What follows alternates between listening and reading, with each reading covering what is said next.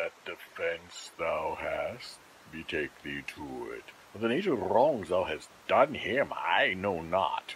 But thy interceptor, full of despite, bloody as a hunter, attends thee at the orchard end. Dismount thy tuck beyond thy preparation, for thy assailant is quick, skilful, and deadly. Therefore, if you behold your life at any price, betake you to your God, for your opposite hath in him what youth, strength, skill, and wrath can furnish a man withal.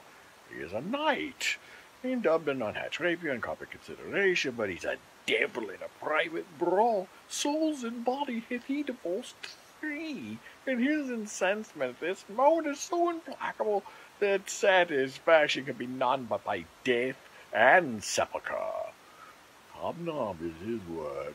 Give it or take it.